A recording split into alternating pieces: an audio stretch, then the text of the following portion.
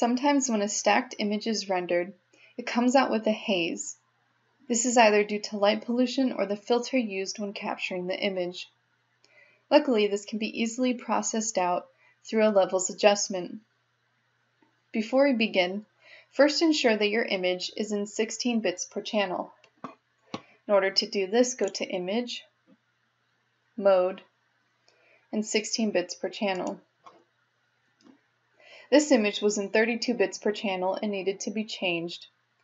For the method, choose Exposure and Gamma, and click OK. Then go to Layer, New Adjustment Layer, and Threshold in order to set the black and white reference level. Using the Color Sampler tool, select an area that looks dark and an area that is pretty bright. When you're done, delete your threshold layer. Create a new layer, then go to Image, Adjustments, and Levels. You can see here just how far the levels have been stretched for the red, green, and blue channels. Go to each channel individually and adjust them down to just where the data starts. You can ignore this little tail in front of the data.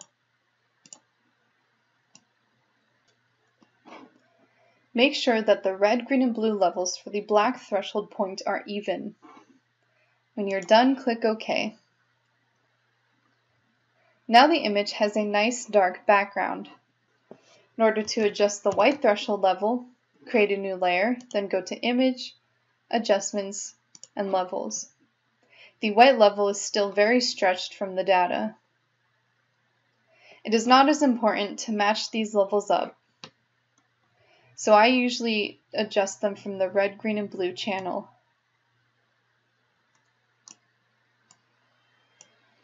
As I am doing this, the red, green, and blue levels for the black threshold point will rise. In order to fix the haziness that has now come up, create a new layer, then go to Image, Adjustments, and Levels. The red, green, and blue levels have stretched a bit, so we'll bring them back down.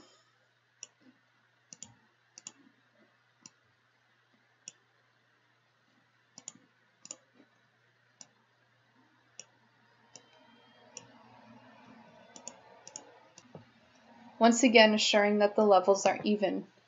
This dark background has been easily processed out through the levels adjustment and is a lot better than what we originally started with. Now that the background is nice and dark, further processing can take place to this image to bring out the details of the galaxy.